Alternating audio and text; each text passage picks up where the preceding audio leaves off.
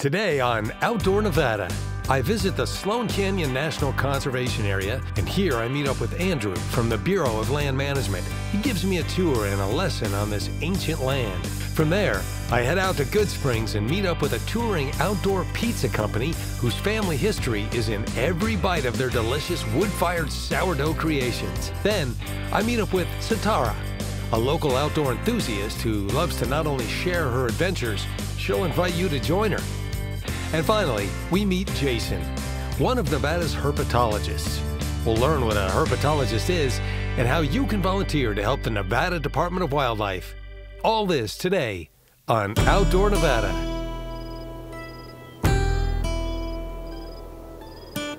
Nevada, it's an adventure waiting to happen, waiting for you. What do you say, you ready? Because I am.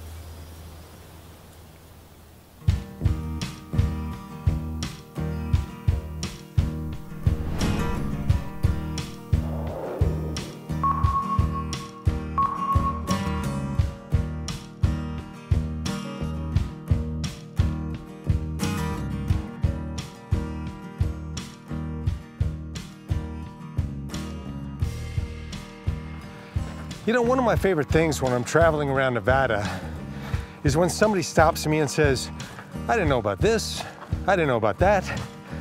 Well, I got another one for you. The Sloan Canyon National Conservation Area, just outside of the city of Henderson. 48,000 acres of pristine beauty, hiking trails, and Native American history. Let's go talk to Andrew. He looks after the place. Andrew, tell me how you got into this line of work. Well, I think like a lot of park rangers, I grew up spending a lot of time in the outdoors with my family, and I really had a love for nature. So I was looking for a job where I could be outdoors during the day and see beautiful places. How's it working out for you? Well, so far so good. Yeah, I've been doing this about 21 years. So tell me about this conservation area. It's relatively new. Yeah, Sloan Canyon was created in 2002, and it's an area near Las Vegas and the city of Henderson that was set aside as a place to protect the cultural history. We have a lot of Native American petroglyphs and rock art here, and it tells a story that goes back about 1,500 years. And then also as a part of the Mojave Desert, that's a good example of what the Mojave looked like at one time. So all of Las Vegas was like this once, and now we still have a place we can come and be reminded of what it was like. I noticed a lot of volcanic rock. Can you tell me about that? Yeah, you know, that's a unique thing to Sloan Canyon. If you look around the desert, most deserts have a lot of sandstone everywhere you go, which is really just made out of sand and pressed into sandstone. But Sloan Canyon is the one place where we had ancient volcanoes. About 14 million years ago, there were many volcanoes that were erupting here, and they were creating lava domes, and they were collapsing. And they were making a kind of rock that you can't find anywhere else in the Las Vegas Valley. And those rocks would be rocks like dacite, andesite, and basalt. And so it's really a unique thing to come out here and go hiking among these rocks and have it look a little different than anywhere else you could go hiking here. That's so well said. And how many miles of trails do you have? We have a lot of trails. They're kind of surrounding the conservation area. The one that we're on today is probably one of the most popular ones, the Petroglyph Trail. But we have trails for all levels of difficulty, from climbing Black Mountain, which is a kind of a strenuous climb, to just taking a little leisurely stroll on what we call the 101 trail down here.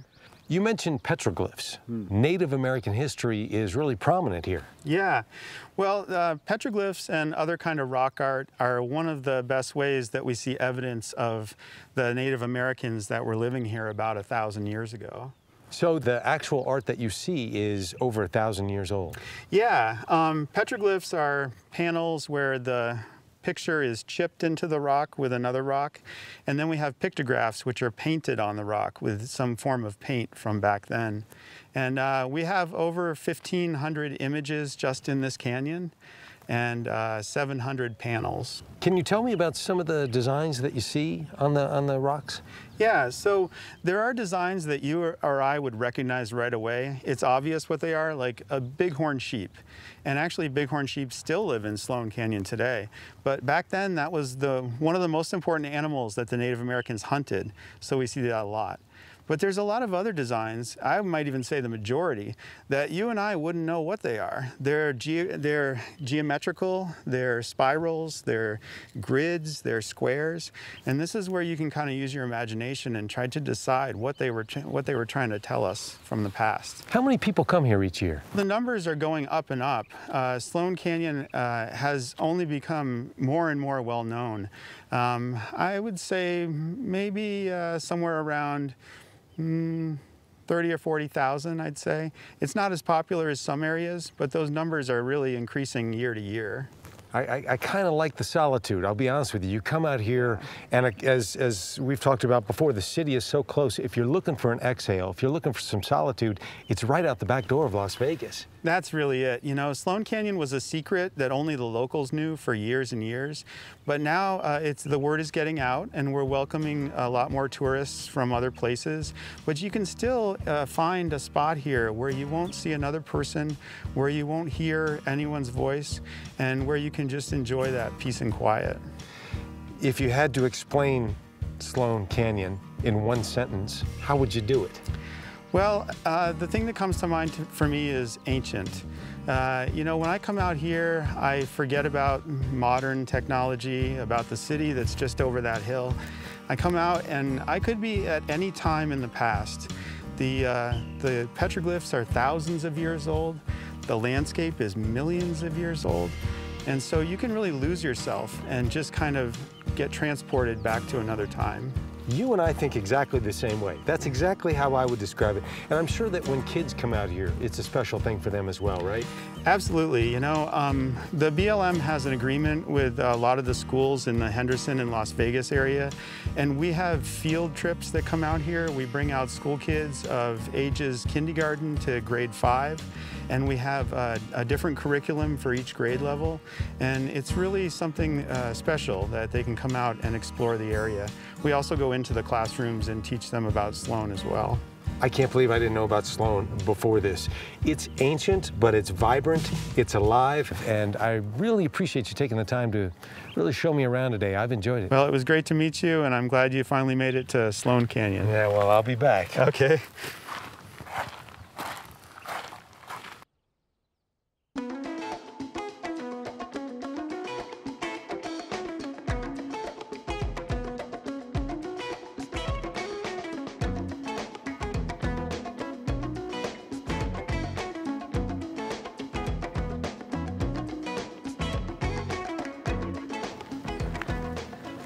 Right now, we're gonna pay a visit to Yukon Pizza. Now, basically, they make really great pizzas outdoors.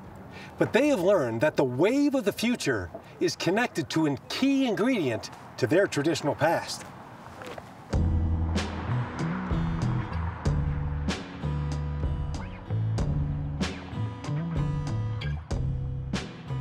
Alex and his team make pizza. Now, making pizza is one thing. Making sourdough pizza in an imported Italian oven at 900 degrees is another. But the story of the starter for the sourdough is a whole other thing. The family lore is this. Alex's great-great-great-grandfather ran a store in a mining town in the Alaskan Yukon. He made a sourdough starter to sell. This same starter has been fed and maintained while being passed along the generations. It's made its way from Alaska to Washington to California and now to Nevada. From the late 1800s to today. That is one heck of a journey. So your dad ended up giving it to you. Yeah. When was that? When did that happen? So I got my starter in a mason jar when I left for college. Kind of, stepping out the door, my own way into the world, and he said, here you go. And what did you think at that point? He gives you a mason jar of starter. Were you like... You know, it was interesting. At the time, it felt normal, but I didn't really do much with it, you know? Starter's always been part of what we do for the family, but I never really thought much more beyond having the fridge. I'll feed every now and then, make pancakes occasionally. And then what happens? Because something clicked. Something clicked. I used to throw a lot of just parties in my apartment that were pizza parties where everyone would come, build their toppings on the pie, cook them off, we'd eat, drink, have a good time. One day I had a Neapolitan style pizza, which is a very thin, light, pillowy crust style pizza, and that's when the light bulb turned. And I was like, all right, this is something that I like to learn how to make at home, and use my sourdough on it. And that started fell down the rabbit hole of researching dough, researching how to use sourdough in baking, researching ovens and different ingredients. And it's been probably 8 years, more or less, start to finish, between now and when I started this whole thing. So somebody who has your pizza, they're actually involved in your family's story from the Yukon back in the 1800s. You're tasting a generation of sourdough that is ostensibly 123 years old at this point. So however many millions and millions of generations of that sourdough have gone through history, you're definitely a part of that. You're ingesting that. And what's great about sourdough itself is it's naturally good for your gut biome. So you're intrinsically inheriting that part of our culture. Pizza that's good for you. What could be better than that? Exactly. It's a health food. Hey, tell me what it feels to you. I mean, this is very personal. It doesn't get any more. You're not just warming up frozen pizzas. This is your family lineage. What does it mean to you when people enjoy your pizza? I can't. This is one of my favorite things about the pizza making for me is when I first started doing this, and it's one thing to create something and share it with the world. It's another when the world decides to take a bite of it. So watching people eat my food and smile and come back for more, that was a really powerful feeling. And that's something that really happens every time we make pizza. We have someone who's never had it before and they light up. It's a truly unique sensation, and we love what we do out here, and we think that also imparts on the pizza, you know, our passion, our fun, our creativity, and our team all are invested as a family in our pizza, our sourdough, our story, and making sure that everyone is fed. You know, we really believe in feeding the family, the community, people around you, our friends. Alex isn't alone on this pizza quest. Justin here is a chef with a ton of pizza making experience and a passion for the craft. So what do you like about working with these guys? It's a family environment. Huh. They're good listeners, learners. We need more of that, you know? Yeah, for sure. Willing to learn, they're hungry. That's what I like about that. They're hungry. They're hungry. More ways than one. Right? Yes, sir. Hey, I'm hungry to learn how you do what you do. Can you show me? Yes, sir, I sure can. All right. We have the sourdough, right? We're gonna open it up. So you wanna let all the gas come to your crust, right?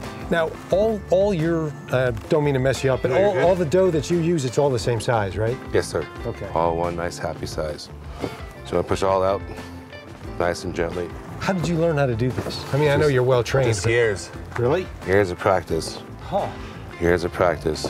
So you come up, open it up more, you slap. What's that do? Opens it up. A little more Italian way of slapping the dough, right? So we got our sauce, our tomato sauce, just right out of the can, just puree it a little bit. If I'm making a pizza, or you're teaching me how, yes, sir. What's the one thing I can never forget? I must remember. It's all about getting off the peel at the end of the day. Anyone can make the pizza, just getting it off is the hardest part. Get it on and off into the oven. Oh, really? That's the hardest part of making pizza. Because these pizzas, they go in, they come out quick. Quick, 90 seconds. 90 seconds? Yes, sir. Come a little parm. What's your favorite kind of pizza? Actually, a margarita. It's the best way you base on, you know, pizza making all over, because it's the fewest ingredients and simplest. That's why the simplicity is the best. Simplicity is the best. Don't overthink it, just do it. Yes, sir. So a supreme pizza isn't something you're into? That's like, you know, say a corporate America thing that everyone gets used to and adapted to with those names. Yeah. So we try to, you know, have fun names. With this so this is done in 90 seconds? Yes, sir. All right. Let's go. That right there is the hardest part. That getting it in? That's the hard. That right there is number one. The thing that will trick up any pizza maker is dropping it in the oven. Did you ever think you'd be doing this? Not in a million years. I never thought that I would end up being or pursuing really full-time a pizza making career in this way, but like Justin said, born out of the pandemic, we decided to make a jump for something that made us happy, which is really our ultimate goal, is to work for happiness. But also because we saw that we were able to provide and support for our community during a time of crisis. We opened up right away and the shutdown happened and offered really cheap pizzas to our local community and to our friends and family.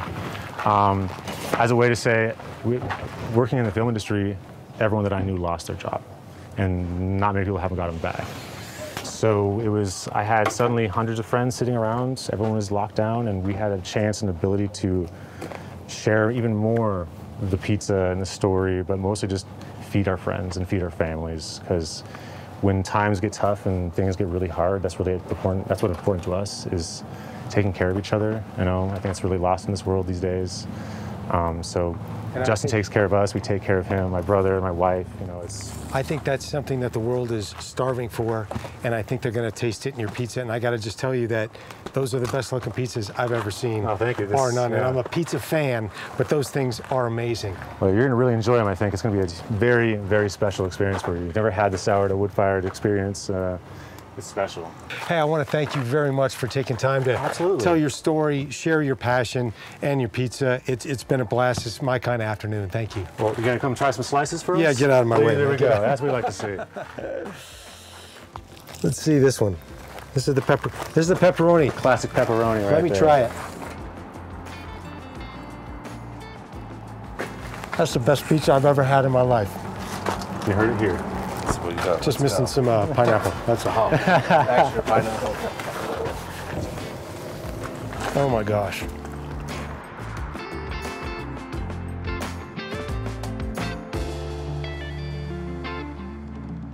Do you know what a herpetologist is? Well, meet Jason Jones. He is a herpetologist. Jason loves his reptiles and loves his job. So as the herpetologist for the state of Nevada, I'm in charge of over 50 reptile species. And when I say in charge, I mean better understand their ecology, where they are, how many of them there are, and essentially kind of their status in terms of conservation needs across the entire state of Nevada. It's a pretty ambitious task, and obviously all reptiles are evolutionarily really old. Meaning they've been here for millions of years. So you have a high diversity of reptiles, over 50 species occur in the state of Nevada and are native. And of those species, about half are considered kind of special concern or species of conservation priority, meaning we either lack information on their status in terms of if there's a lot of them or if there are a few of them, and we really don't understand where they are in the state. So as a herpetologist, my job is to essentially design surveys and get folks, citizens, and other collaborators like researchers involved in our science so we can better understand some of these details, like where and how many there are of these species. Nevada Department of Wildlife has a really great program where we take on volunteers, and it's essentially kind of like citizen science. So what it is people are able to come out, and depending on the survey or the opportunities, they can do everything from radio track tortoises or other animals to just going out and doing general kind of BioBlitz surveys. And when I say BioBlitz, that's essentially people coming together and hiking around areas looking for wildlife and documenting what wildlife species they see. And so just sheer numbers usually of people improve the chances of us finding certain species that are either rare or just really hard to see. Photos go a long way, especially for us when it comes to understanding where some of these species occur. We rely heavily on citizen scientists or just general members of the public that have an interest in improving our understanding. So taking photographs of things you see in the wild is a really great way to not only connect with that species and better understand what that species is and what they do, but also improving our understanding of where these species are so we can improve our management. So we have a volunteer website, and the best way to do that is just sign up as a volunteer, and usually you get contacted within a week or so from our volunteer coordinators. And then depending on the project, you can start right away, or you may have to do some training. I love what I do because it allows me to get outside and explore.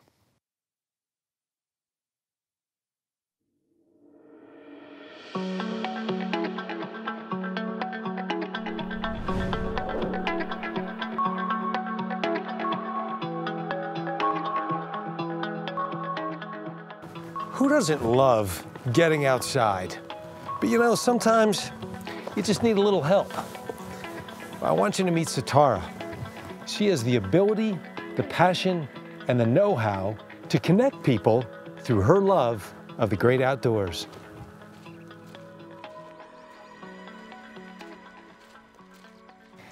An adventure is embracing freedom and having an open mind, being creative and connecting with people, loving what you do, and just finding something new every time. My name is Satara Cooley, and I'm a volunteer with Outdoor Afro. I'm the leader here in Las Vegas, Nevada. Outdoor Afro is where Black people and nature meet. We've been in existence for 11 years now. It was founded by Rue Mapp. I stumbled across Outdoor Afro 4 years ago. I was very new to Las Vegas. Black Friday was coming up, and I was like, I don't want to go shopping. So I Googled outdoor activities for Black Friday, and lo and behold, Outdoor Afro came up. And so I ended up doing a hike out at Valley of Fire. I was hooked, I fell in love, I wanted to be part of the organization. About 2 or 3 months later, I applied to become leader. I got accepted, and that's history for me. I love everything about the outdoors, the sense of freedom, the variety of activities that you could participate in and do. I pretty much do everything from biking to hiking to kayaking. Friends turn me on to different things, and I'm like, oh my goodness, I really like this. So I'm pretty adventurous and have a very spontaneous spirit. And I'm a gearhead, so I want to explore nature and have fun, and that's how I get hooked in. I'll Google things, whether it be on Google, Facebook, word by mouth, and I just find myself in the coolest and strangest places just to have fun. Anytime you're outside, it's just a sense of belonging and understanding who you are as a person. So I like to embrace that. And when I do embrace it, I try to embrace it through all my events. One event in particular was I love the moon. So I would often have full moon hikes between September and October. So you'll have the harvest moon and the hunter's moon. And typically a lot of times when these events come, people are like, oh, you know, they're a little bit skeptical. And that's typically like the first year. And then the second year, the events grow because I provide some knowledge and some history, and I just love how people want to get connected and be reaffirmed with some of the information that you share. So for one instance is the full moon, and another instance is my meteor shower that I hold annually in December. So last year I had 17 people, so we incorporated night photography and just viewing of the meteor showers. So that was really cool just to see the event grow in itself. When I'm looking for events, I'll just Google cool things that's happening in this month to see how I can incorporate it. I encourage people that if they're, you know, wanting to get out, start with like maybe a stroll, and then gradually, you know, take up Mount Charleston or come out to Sloan Canyon. There's lots of trails in the Nevada area that are locally that you can enjoy. Satara is right. If you're looking to get out, Sloan Canyon is a great place to explore. The trail system is not only expansive, it connects at so many points. This makes the hiking experience a fun adventure. And don't forget the Sloan Canyon petroglyphs. There are more than 300 rock art panels. My favorite thing in Sloan Canyon is to look at the petroglyphs. You can sit there for hours just looking at all the rock art, trying to decipher what it means, and then particularly what it meant to that person that left it. So sometimes you'll just look at it and just be in amazement of the art and what stories it tells. When I come here, it's a very spiritual moment for me. Kind of like earlier, when you're just getting away, you can find some peace, some tranquility that will just take over your mind, and it's a great time to meditate. And I'll often find myself getting lost into the artwork and just losing myself. And I think that's a good time at times, because when you're in, you know, the rat race of work or 9 to 5, you need an outlet. And the artwork is so beautiful, you just find yourself being lost. I love the outdoors in Nevada because it's the outdoor mecca. It has everything you need. The next time you get the itch to go outdoors, I highly recommend you do it. And remember this, through the life of Satara, you're never alone.